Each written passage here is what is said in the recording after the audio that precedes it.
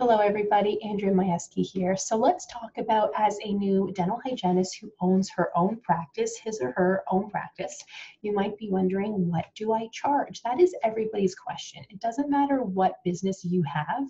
I feel every business who's just starting out will ask, what should I charge? Because you don't want to charge too high, you don't want to charge too low. It depends on where your business is. It depends on a lot of things.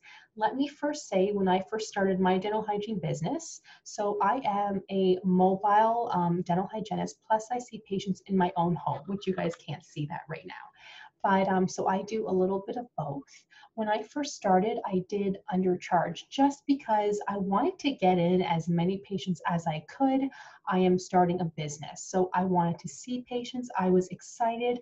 I wanted them to know that I am here to help them. I'm not here to charge as much as possible and do as little as possible. I am here for them. But I soon came to realize that I was definitely undercharging, because you soon realize it's a lot of work. Owning your own business, you have to do paperwork. There's all kinds of things that you have to order. There are expenses. None of that matters per se, because that has nothing to do with your patients. Your patients, your clients should always come first, and business comes second. But you still have to charge what you're worth. So this is where this video comes in, charging what you're worth. So what do I charge? So you guys, I always download the newest fee guide. So here in Ontario, we have the ODHA fee guide. I'll show you guys. I have it on my iPad so I can always look at it. The ODHA fee guide. What we have is we have every single service that we can offer, plus the code to input in the computer and for the insurance, plus the fee. So check that out. So just so you guys can see. So as an example, they're showing the dental hygiene exams first. We have the code, then we have the fee right here, okay? Some of the fees, as you guys can see, it goes from low to high. So that's basically up to you. But I charge what is in the fee guide. I talked to a number of dental hygienists who have opened up their own practices, and they all say that they charge below the fee guide. And I ask them why. I say, why do you charge below the fee guide? And they say, well, I feel that patients won't want to spend that much, or I'm not a dentist, so why should I be charging high prices? Or all in all, they just feel that patients, clients, will be upset with those higher fees. But that's just it. It's not higher fees. These are the fees that are in our fee guide. We're not just picking out a number. When I enter in these codes into the computer, a fee automatically comes up, and it is what the fee is in the fee guide. So I just simply charge that. Plain and simple. I do that because I am offering them a service.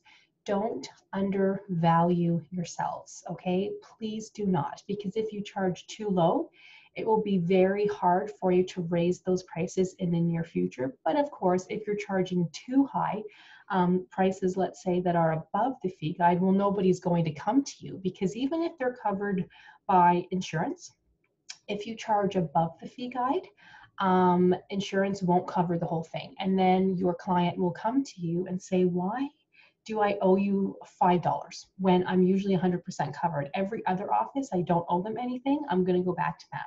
You might be thinking, oh, it's only $5. What's the big deal? But patients pay attention. Patients, clients, you'll hear me say those words interchangeably, but they will notice. Having that said, you guys, talking about fees, it is now July 2020. Am I charging a separate fee? So we are allowed to charge, it's called a PPE fee, because ever since COVID, we've had to buy a lot more PPE. Masks are 4 times the price. We have to buy hair caps. We have to buy disposable gowns, which I just happen to have one here because that will be my next video. We have to buy all kinds. I am probably spending, I don't know how much a month yet, more. I haven't looked into that.